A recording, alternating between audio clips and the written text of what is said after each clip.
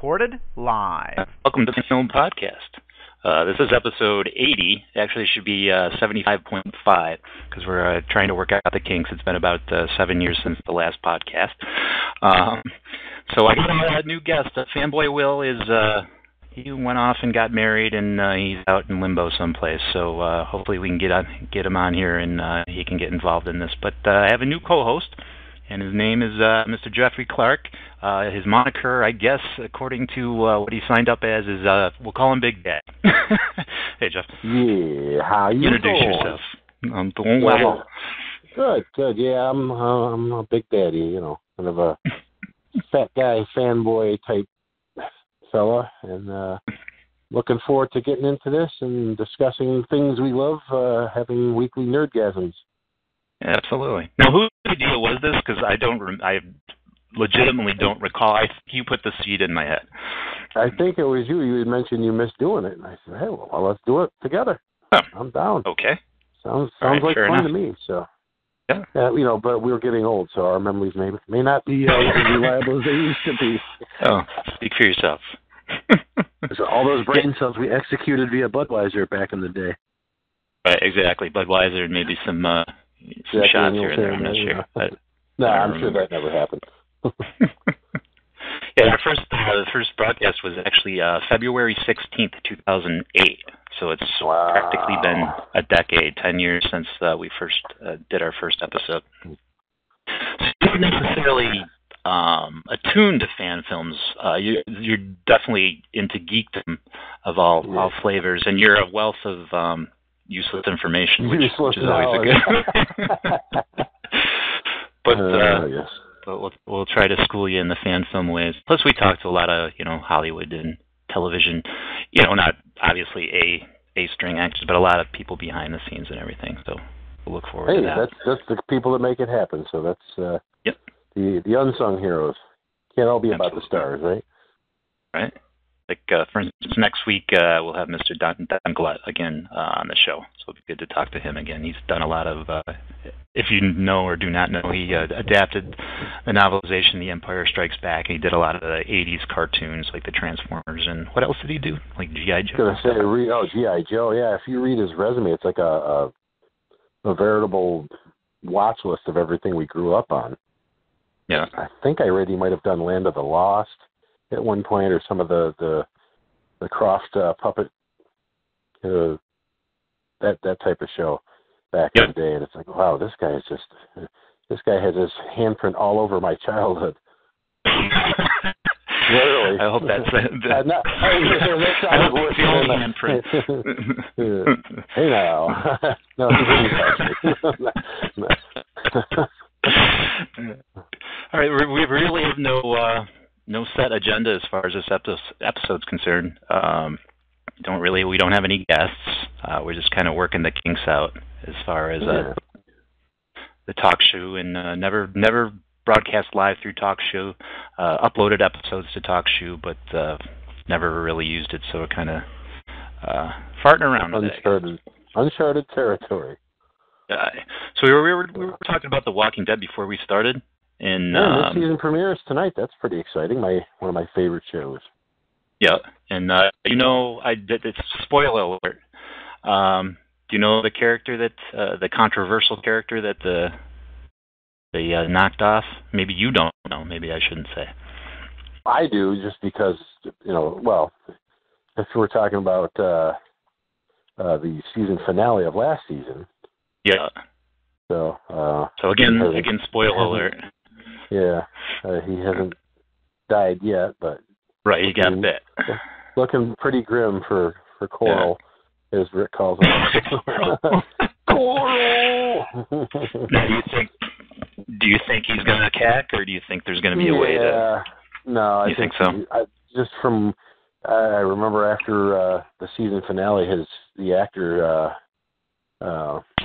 His dad was on social media ripping the producers for firing his kid before his 18th birthday after they promised they wanted to. Does he watch the show? Chandler Riggs, yeah. It's like, you know you're going to die on this show eventually. So.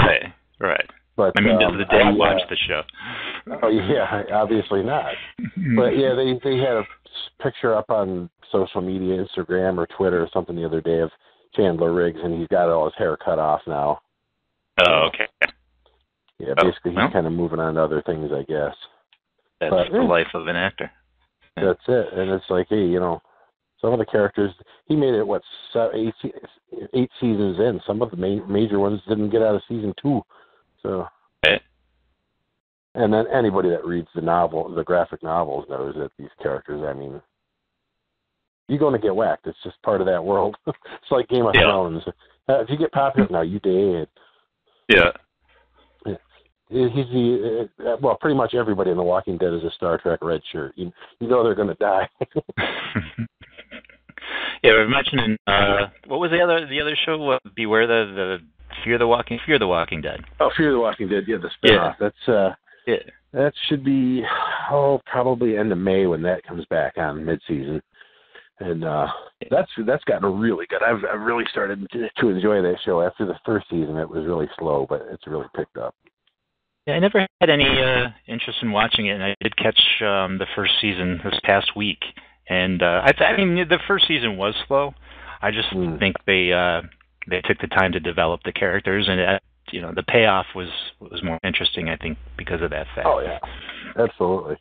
I mentioned Game of Thrones. It turns out I didn't know this, but the kid that plays Nick on Fear the Walking Dead, Madison Clark's son, his father is an actor also, Stephen Delane, who's on Game of Thrones.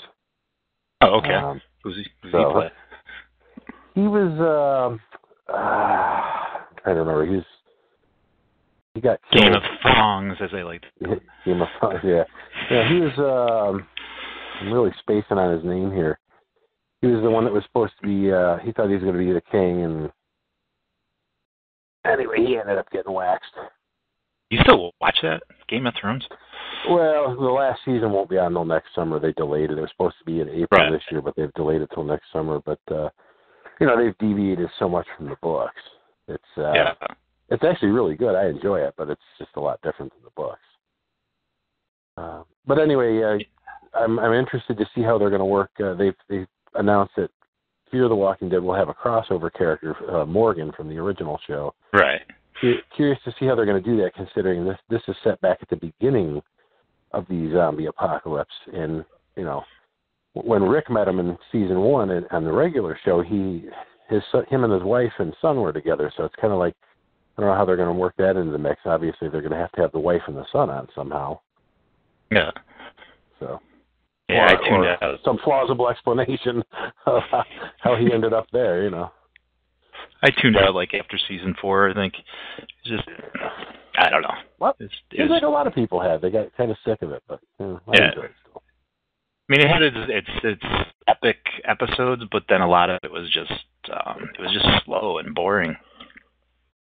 I like Negan. He's he's an evil bastard, but he's just very enigmatic and such it's a cult of personality. That's why he attracted followers, I guess. He's just a very enigmatic and magnetic personality, even though he's evil.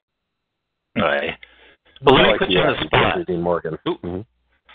Let me put you on the spot, and we can move on from there. Fan films, considering this is a fan film podcast. Yeah. What fan films are you aware of, if any? Well, you were doing it for a while, and so I was kind of going along with some of the ones that you were showing me, the Indiana Jones. Trying to remember, was it the Gemini? Huh? And then there's a couple Star Wars ones you sent me, and it blows my mind how good these are. I mean, there's a really good Batman one you sent me too. That was Walter Kennedy's son Andrew was the Joker. Okay, yeah, that was amazing. And unfortunately, he I guess took his own life a couple years ago. But yeah, that's correct. I knew him as Boner Stabone on Growing Pains, but he was actually a really good Joker. Yeah, that was dead on. That's been around for 15 years. It's been around a long time, if not longer. That's Sandy Calora. Yeah, and I'm trying to remember, there were some... I've seen some really good Star Trek ones too, and I remember, when you and I were in high school and you got a camera, and we were making our movies, but man, if we had the computers and the special effects, I mean, I know exactly. Now we do better effects than some of the movies back in the 80s. I'm going to introduce a little shit stain, if that's okay. I mean, a little Skeeter, if that's okay. Absolutely. Oh, see if I can do it. Little Skeeter. Are you there? Hey, yeah. What's up, man? Hey, you hear me okay? All right, cool. What's that, Hey, Mr. Skeeter. You We got Mosier, the Fridge, and Skeet all in one phone call. We should have our head examined right about now. The band is back together. Yes. By unpopular demand because no one requested it. What is the technology? Skeet is one of the first. Remember, Skeet? You used to come over to my house, and we used to watch these. What we now know as fan films on this 12 by 12 inch screen about over a decade ago. I remember some of them. There's one in particular that I've watched a couple of times because it pretty much went along with a love of mine, because I remember not that long ago Jeff just mentioned Star Trek, but one of my other big loves, aside from that, is also Ghostbusters. And I remember, I think the guy's name was Hank Braxton or Paxton or something like that. And he did Freddy versus the Ghostbusters. Oh, and it was actually quite good. That would be awesome. Yeah. I wouldn't mind checking that out. It was actually quite good. Who doesn't love the Ghostbusters? I mean, the real Ghostbusters, not these 4 broads in jumpsuits that, pretend. Sorry, that was terrible. But, Yeah, that's all right. It's Bill Murray, Harold Ramis, Dan Aykroyd, and Ernie Hudson are the Ghostbusters. End of story. Right. Right. Well, those 4, getting a little bit off the subject now, what those 4 created was something very different. I guess the best way that I could describe how that film kind of affects me as far as Ghostbusters and stuff like that is, like, aside from Ernie Hudson, Bill, Dan, and Harold have worked together either on Second City or Saturday Night Live and then with other films, and they've known each other for years at this point. And when you see the 3 of them all on screen and the way they all interact and stuff like that, I always had it in the back of my mind that the 3 characters, at least Ray and Peter's characters, actually grew up together and then met Egon in college, something like that. So at that point, by the time we see the movie, they know each other inside and out. It would be basically like, I guess the best comparison would be like, the Ghostbusters would be like you, me, and Fridge, and of course, and Bill, and it's like they're just like best friends. So there's a certain chemistry and camaraderie between the others that would be very hard to create with like another cast. You know what I mean? Yeah, it was organic because the guys were actually friends and colleagues before they did the movie. Correct. So I didn't know there's a fan film, though. That would be very interesting. I would like to check that out. Yeah. We'll just go to fanfilmfollies.com. Yeah. I will do that. There's still several out there. I mean, they're still making them and stuff like that. Just like, I don't know if they're still doing, I mean, I've been out of the loop for a while, obviously, but with all the new Star Wars movies and stuff like that, I remember back in, back when we first hung out and stuff like that, I remember they used to do Star Wars fan films and stuff like that, and after a while, even George Lucas would do the fan film awards and stuff like that. And I remember the only stipulation was that as long as you don't try and sell them, no one ever had any problem with it. Right. The thing is, with all the new prequels and, of course, all the new movies and the TV show Clone Wars and Rebels out, don't know if people even still make Star Wars fan films anymore. Do you guys know anything about that? I suspect they do. I mean, I don't know for sure. Chris, absolutely. It's just the thing is, most of them is like on lightsaber battles. Yeah. Like every 99.9% of them is just one big lightsaber battle. I don't even post them anymore. Now people can do those special effects. Right. Exactly. But I haven't really seen like that. I mean, as far as like any other fan films, I haven't really. I mean, I should. I just haven't been able to have the time for it for some God-known reason, which I will not discuss here. But I'll talk to you guys about it. That I haven't really been able to sit down and watch other fan films. But what I have been able to watch, and this is kind of cool. He's on Facebook, but it's you might have heard of him. It's the production is called Bat in the Sun. Hold on. Oh, absolutely. I've talked to it's Aaron Shonky. I've talked to him a couple times.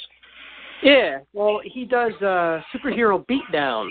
Yep. And they do a vote like, who would you like to see to go up against each other? And I've watched some, and then you vote on who you think is going to win. Like they've done Batman versus Darth Vader, Boba Fett versus Star-Lord, Spider-Man versus Darth Maul. Then they did, what was it? They did one with Kick-Ass versus Casey Jones of the Ninja Turtles. And they're actually not half bad. But you get the vote, and then you see the result of, like, who would win. And then a couple of months later on down the road, because, it takes a little while to put these things together, you'll actually see the alternate ending. So they usually film, like, both, so in case it gets a little close or whatever, they go ahead and film both endings. So, basically they're not caught with their pants down, sort of. Sounds like Celebrity Deathmatch at MTV used to have little claymation celebrities battling each other. Right. Bridge, I remember those. Superhero beatdown, you say? Yeah, it's really good. Son. I'll have to check that out. Yeah, he's made a lot of fan films too. Yeah, they're very interesting. He made City of Scars is a good. Have you seen that one? City of Scars? No. It's called Batman City of Scars. Video Scars? Fun. City, as in, I don't know, New York City? City of Scars. Sorry. Well, I'm almost 50, so my hearing, is rather selective. Unless you're Sean Connery, then it's shitty. Shit on my pants. Welcome to New York, shitty. That look my grandchildren give me when I tell them to shit on my lap.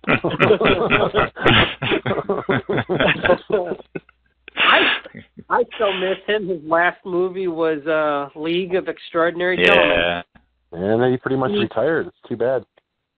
Well, he said, because I remember listening to the audio commentary of the movie, and which was actually really good. There was a lot of cool stuff that they had in there.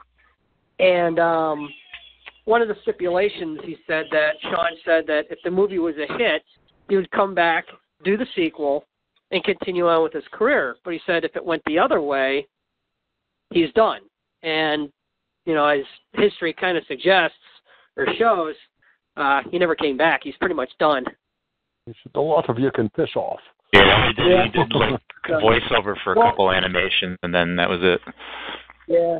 Well, they did try to get him for the fourth Indiana Jones. Crystal Skull. Crystal Skull. Yeah. Thank you. Yeah, they did approach him for it, and he declined. And I don't know, for some reason, I don't think it was even really necessary in this story. They decided to kill him off, and I don't think that was even really necessary to do that. Yeah, they put the picture in there and the photograph of my name. LaBeouf had there. Yeah. He said, I'm not doing it if Jar Jar LaBeouf is in it. So. The new one that what do you think about the new one that they're discussing, and possibly even Chris Pratt perhaps showing up? I know that's all rumor right now. I don't know. I like Chris Pratt, but nobody's but Harrison Ford will ever be Indy to me. So right. Harrison Ford's definitely going to be playing Indiana Jones in the next one, but they're talking about Chris Pratt to play a character kind of, to carry on the franchise, I guess, so to speak. See that I see. As long as Indy is Harrison Ford, Yeah, Jeff, I can definitely say, because whenever I find these the announcements come up, and you go to the official websites and stuff like that. I think it was Kathleen Kennedy, because she now heads Lucasfilm. She stated that they'll never, they wouldn't continue the franchise with someone else playing the character. They said she said that Harrison Ford is Indiana Jones. No one else could do it. So yeah, I agree.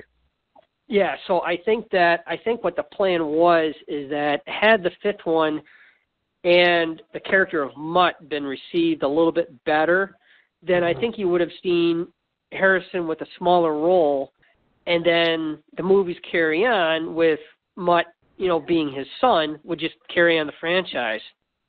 But that's basically the plan, and I think that's what Mosier just said. Is that because they're definitely going forward with it. I believe Spielberg stated that it's the next thing that's on his schedule. That once they're done, I think that the plan is that if the movie's well received, if the character's well received, we'll see Chris Pratt step into the role not as Indiana Jones, but say his successor. Protege. Yeah, exactly. Something like that. So, because the guy, he's not in enough franchises. Chris Pratt? Well, Guardians of the Galaxy and Jurassic Park now. Yeah. Mm-hmm. Yep. Well, I like Chris Pratt, though. He's likable. Shia LaBeouf is not likable to me. So. Exactly. Right. I call him Jar Jar LaBeouf because he's just a,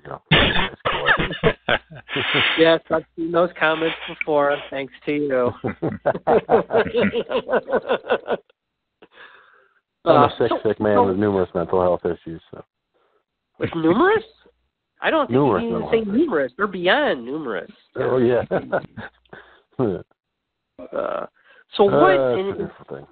So here we are being honest. It's been a long time. Here we are nerding out, a couple of three individuals such as ourselves.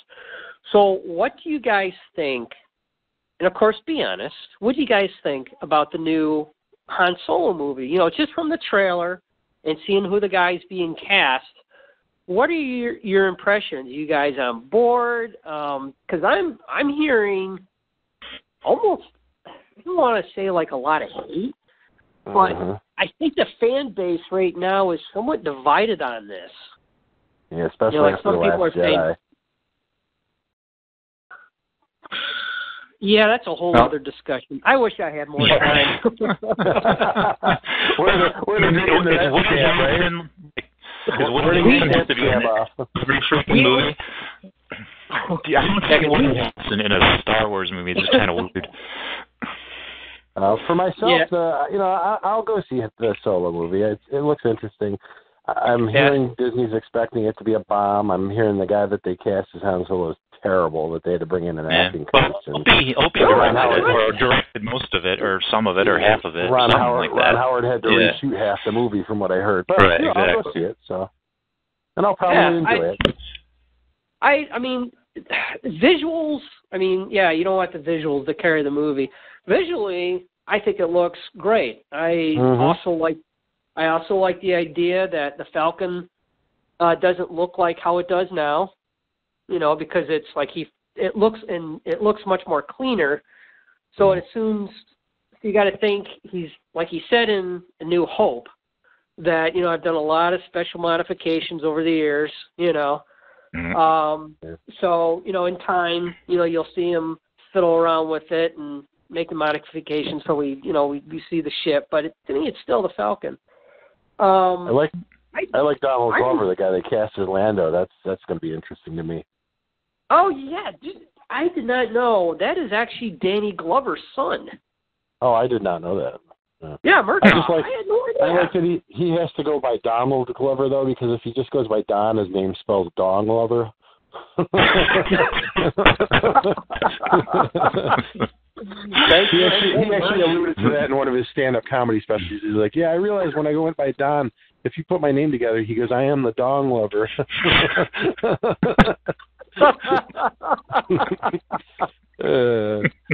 So I figure if he said it, it's all right. Oh, man. But, and I did see some of the new toys from Toy Fair. And oddly enough, they posted a 2-pack of him and Chewbacca, which appears to be pretty much a spoiler of how they meet. And if any of you guys recall, or even know how Han and Chewbacca met in the old books, was that Han was originally an Imperial officer. Yeah, he was in the officer training corps for the Empire, yeah. Yep, and he was at Kashyyyk and was witnessing what the Imperials were doing to the Wookiees, and I guess that's when he didn't like it, rebelled, and saved Chewbacca, and that's when Chewbacca gave him the life debt. So it does look like, just from the images that I saw from the toys, it does seem like that they are taking some of that from the books, or maybe if there were even George's notes. I mean, who can really say? Because George never really mentioned how they ever met.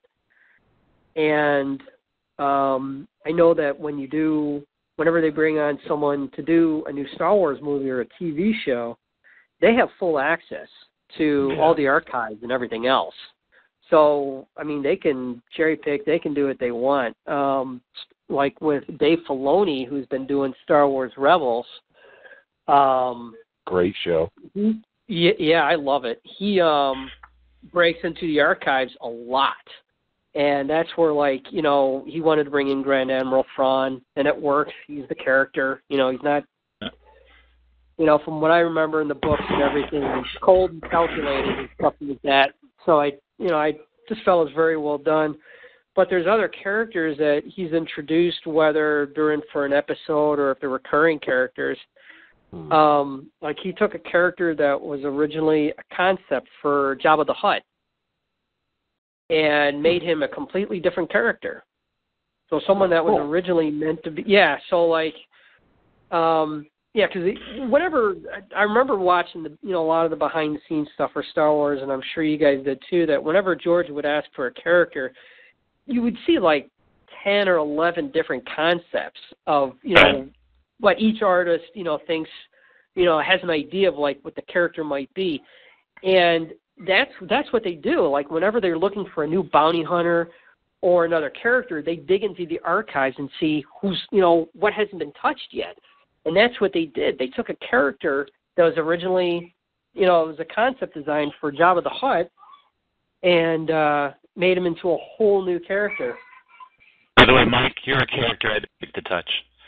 Yep. Hey, do me a favor. You need to put me on mute. My granddaughter needs me. Okay. And this is something that's not going to be broadcasted. She requires for a certain activity. I figure as long as in the Solo movie, as long as they don't have B. Arthur and Art Carney and Harvey Korman doing a musical number on Kashyyyk, like they did at the holiday special, we'll be all right. Yeah. The only decent thing to come out of that holiday special was that cartoon, the first appearance of Boba Fett. Yeah, that was which is crazy, actually man. cool. They put that as an Easter egg on the Blu-ray set of the first 6 movies. There's an Easter egg of that cartoon on one of the bonus. The Christmas special is why. Yeah, the old holiday special. Do you remember when the little Wookiee watch, or maybe it was the older Wookiee, was watching that the black lady singing there? Yeah. He was supposed to be watching a porno. Oh, geez. I was watching a YouTube video on the special itself, and it was supposed to be an erotic before its time, virtual porno or whatever. Shaved Wookiee whores. Have you seen this? Do you know the part I'm talking about? Yeah. I don't even know what I'm talking about.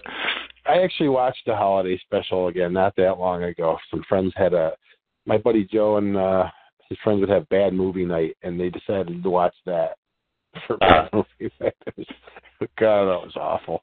It was cool when we were kids, though, because it was Star Wars and it had that cast, and we didn't realize just how deliciously awful it was back then. Right, and it was deliciously awful, yeah. So speaking of Star Wars, here's a problem I had of The Last Jedi. You ready for this one? Yeah. The biggest plot hole. All right, they spent the first movie, trying to find the map for Luke Skywalker, and then in the second movie, I mean, Luke Skywalker, right? You put the map you put the chunk of map inside R2-D2, and then and all that, and then in the second movie, he didn't want to be found. So doesn't that pretty much negate the first movie? Yeah, why would you put the map at all? Right, exactly. It made totally no. I mean, I love the movie, but it made totally no sense. I enjoyed the movie too. I had problems with a couple. The Princess Leia's Mary Poppins moment floating through space was a little out there, but of course, it's not really a spoiler. Everybody that's seen it, that's going to by now, Luke Skywalker dying. Although I suspect he'll be in Episode 3 as a ghost. Right, exactly. Yeah, more than likely. It's like I'm still curious how they're going to address Leia's death. Obviously has to be an off-screen death. They're not going to do any.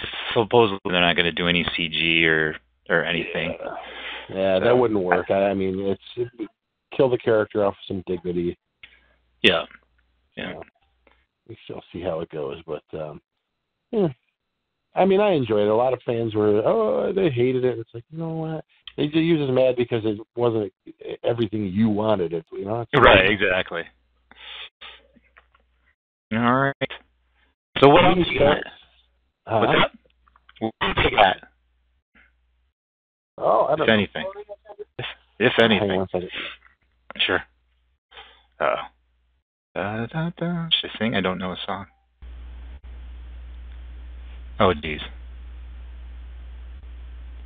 Dead air. Oh, I'm sorry. Yeah, sorry about that. I was trying to think of a song to sing, but one didn't come to mind. There's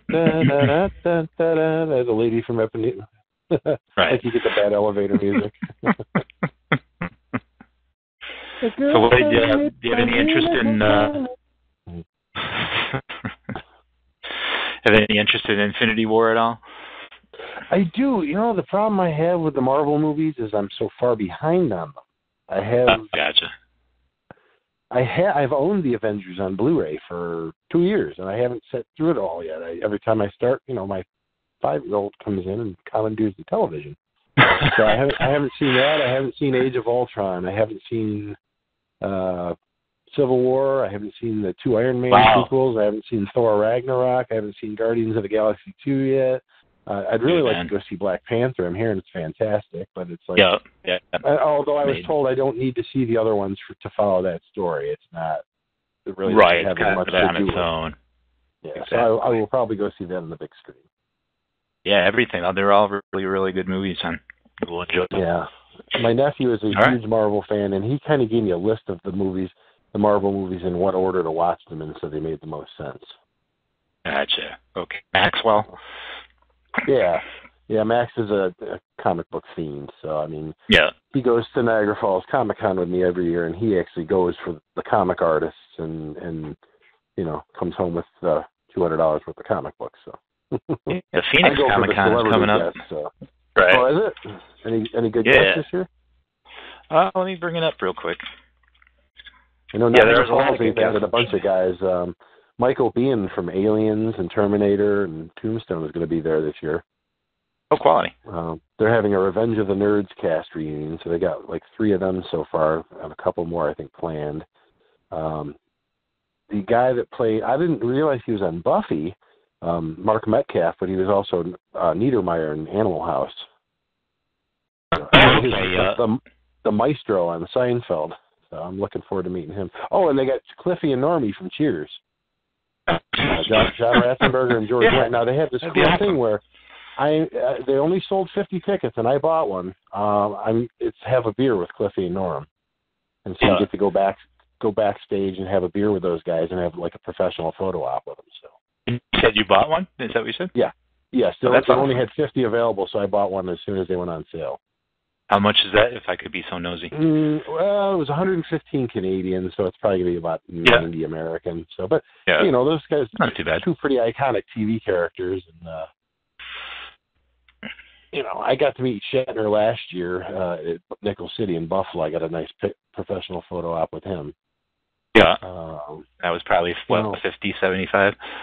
Well, my cousin is a huge Shatner fan. She's been in love with him since 1967 when she was in high school. And she paid like $250 for the VIP package to meet him. Oh, that's right. I think you told me that. Yeah, go ahead. And she wanted the autograph, and she got to meet him, but she didn't want to do the photo op.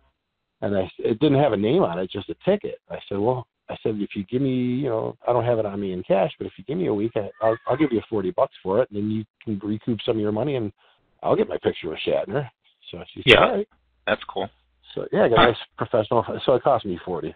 That's not bad for a sci-fi legend. No, absolutely not. He's actually coming here to Rochester. They are hosting the Kodak Theater on the Ridge is having a screening of Wrath of Khan hosted by William Shatner. So, quality. Oh, that would be something cool to go to. Of course, I missed that. $35. It's not horrible, but, How much is it? $35. 35? That's not terrible. Yeah, or you can get the VIP meet and greet package. It's like $150, but I already met him. Of course. All right. Yeah, the guy has more money than God, and yeah.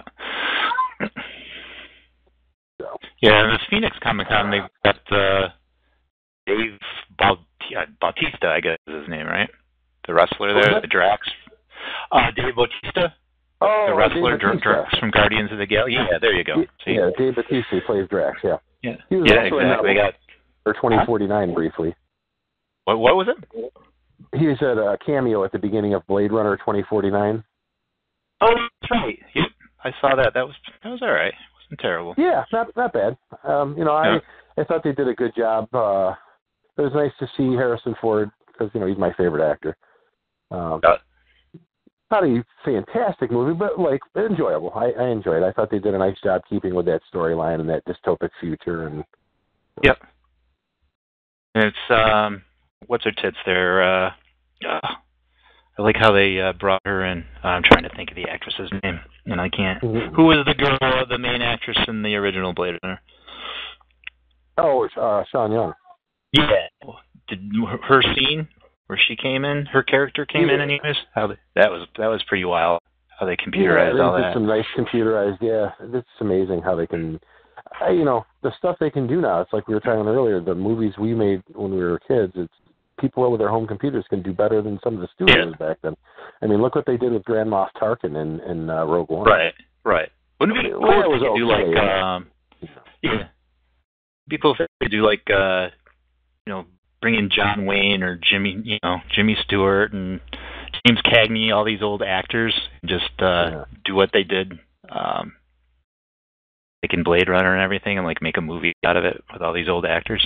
I think that would be interesting. They did a commercial a few years ago during the Super Bowl that had, I think, John Wayne and somebody else, maybe Fred Astaire or somebody, where they kind of superimposed them into a modern commercial. It's kind of interesting for just a 2-minute, but like a full-length movie would be very interesting. Film? I don't know. So. It'd be weird. You have to, of course, negotiate the rights of the states, but right, exactly. That'd probably be a pretty penny. Who else is Michael? Comic-Con? What's that? I was just wondering. You said you were going to list some more Comic-Con guests. Yeah, I was going to say Michael Rooker's going to be there. Oh yeah, he was in Niagara Falls as well. Okay, very cool. Sean Gunn. I mean, I could care about Sean Gunn. It's his James Gunn's brother. He directed the Guardians of the Galaxy movies. Oh, okay. I'm not familiar. Yeah. And Tim Curry, Will Wheaton, Ming-Na Wen. Wow. Yeah, which I'm surprised. Didn't he have a stroke or something? Yeah, several years ago. He's wheelchair bound, as I understand. Has a hard time getting around, but, Ming Na Wen, you said? Ming-Na Wen, she's from, I'm probably really mispronouncing that. She's from Agents of S.H.I.E.L.D.